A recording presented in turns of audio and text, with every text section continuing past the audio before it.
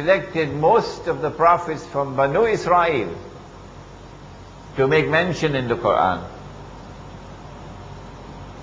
And why has Allah subhanahu wa ta'ala selected one of those prophets, the main prophet sent to Banu Israel, Musa alayhi salam, to command more attention in the Quran than all the other prophets combined? Why?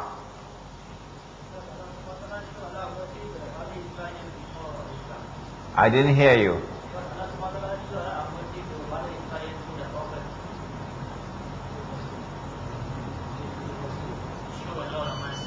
Oh, he showed a lot of mercy to Banu Israel. Anybody else? To give warnings. The first revelation came from Torah.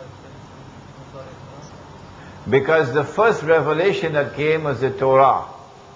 That's why it commands so much space in the last revelation, which is the Quran. Anybody else? Because the Jews are very stubborn, that's why. Okay, anybody else? Alright. Yes? The event that occurred during this prophet will give us clues what's going to happen in the future. MashaAllah, MashaAllah, MashaAllah. The events which occurred in the lives of these prophets, and in particular the life of Musa alayhi salam, will help us to understand events which are to occur in the rest of history. A very, very perceptive comment, mashallah. The reason why, wallahu alam, and Allah knows best, the reason why the Quran has concentrated on these prophets is because the life of these prophets are central to the understanding of the one true religion which Allah sent. That one true religion did not come with Muhammad alayhi salatu wasalam for the first time. Islam did not come with Muhammad alayhi salatu wasalam. No. Islam came long before Muhammad alayhi salatu wasalam.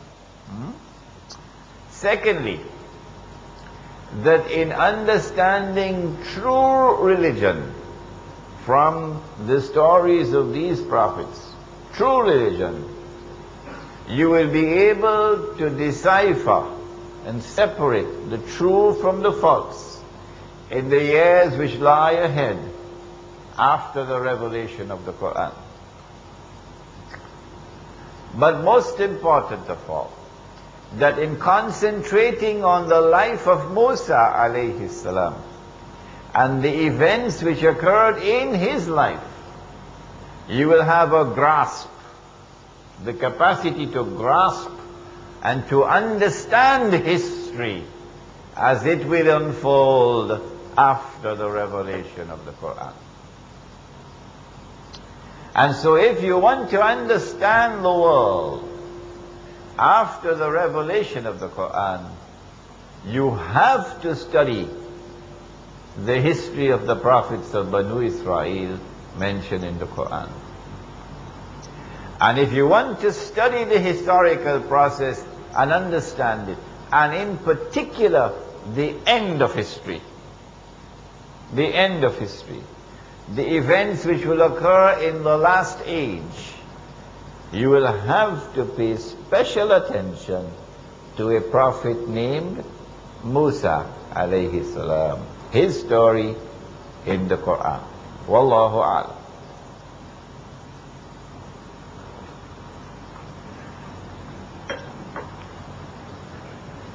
How did Banu Israel reach to Egypt? With Yusuf alayhi salam, correct? Who was taken as a slave, and then who was put in prison, and then who emerged to become prime minister. Who was the head of state of that territory when Yusuf became prime minister? Who was he? What was he called? Pharaoh. Do you all agree with him? Everybody? Who disagrees? It's a pity we can't get any answers from the sisters. Anyone disagrees? Or you all agree with this? Yes? What was he called? You forgot the? You forgot the name. N-A-M-E, name. The name of the? The name of the? K-I-N-G. King. So you're not saying a pharaoh. You're saying he was a king. Correct answer. Answer is correct.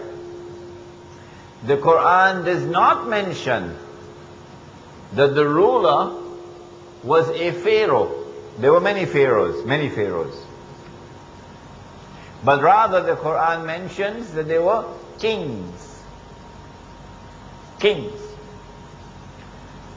And so when Yusuf alayhi salam goes to Egypt, we have to look for that period of history when there were kings in Egypt, not pharaohs. When we do that, we find the pharaohs are all Egyptian. But there was a period of time when a non-Egyptian people, called the Hyksos, they invaded Egypt and they were able to conquer and colonize part of Egypt, not the whole of Egypt. Part of Egypt from the Red Sea to the River Nile, which is known as the Eastern Delta. Not the airline, eh? Eastern Delta. Delta, because when the River Nile overflows its banks, then this entire area gets the rich silt. And so it becomes very fertile for agriculture. It becomes the breadbasket. Huh? So this is the Eastern Delta from the Red Sea to the River Nile. And it is this area which is colonized, occupied and colonized by a non-Egyptian people called the Hyksos. And they were known as kings, not pharaohs.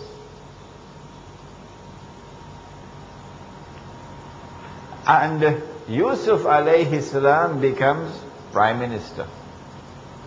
Okay. Banu Israel live in this territory for some 420 years, but were enslaved. And by the time of Musa alayhi salam, they are slaves in Egypt. My question, who enslaved them and why were they enslaved?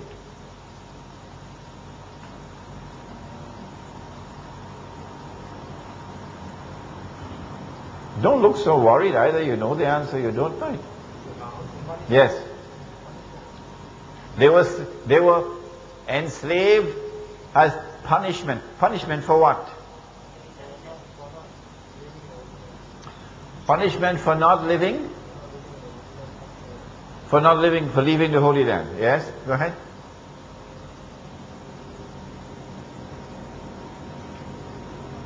Why were Banu Israel enslaved in Egypt?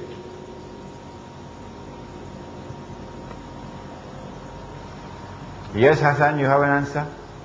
You're smiling? Yes? Come on. Because they are migrants from outside. Anybody else?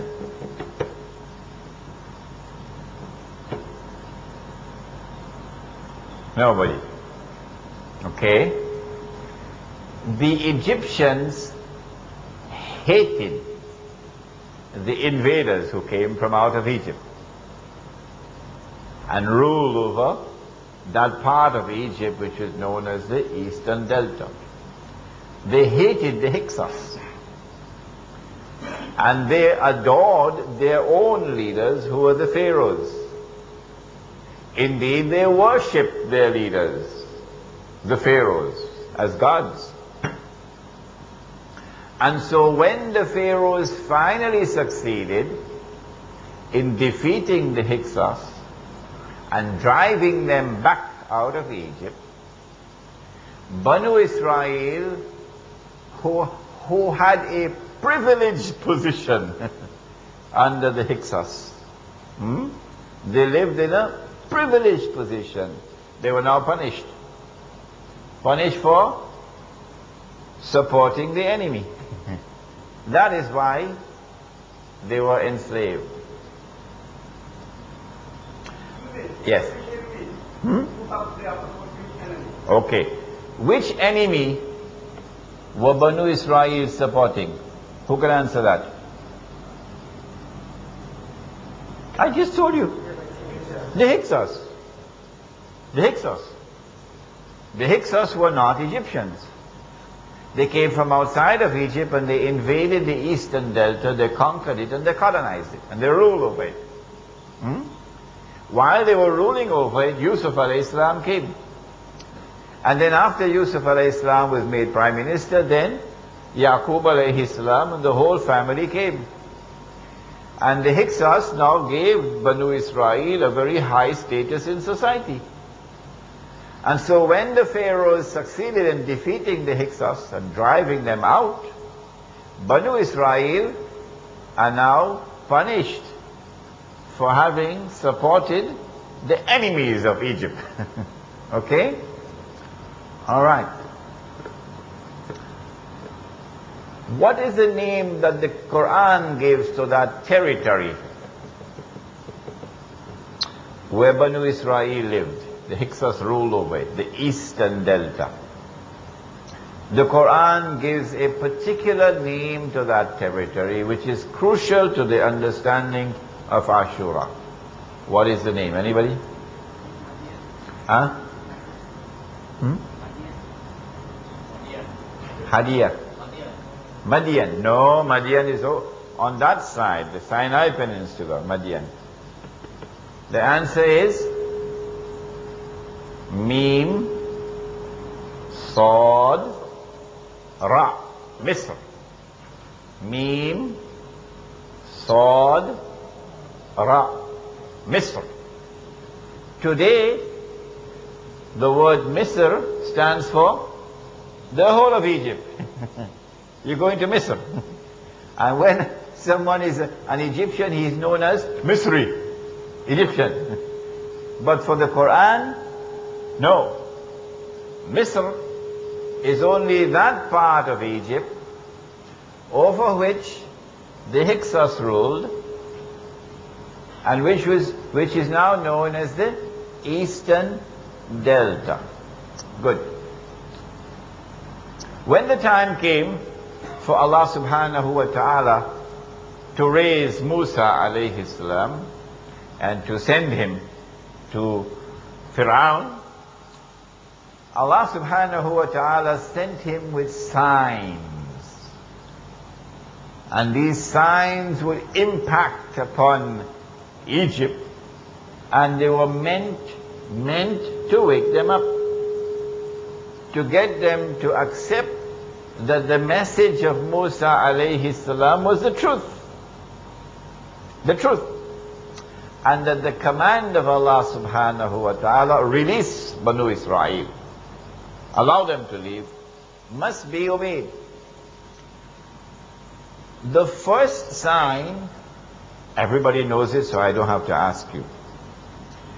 Take your rod and throw it on the ground, Musa alayhi salam, and it will become a snake. All right. Now go on, hold the tail of the snake. Don't be afraid. Come on, hold it. Well, of course he's afraid. But when he holds it, then the snake becomes a rod. A rod, not another snake. A rod. That was sign number one. How many signs were there in all? Anybody? 2. Who said 9? 9. How many signs were there in all? The Quran mentions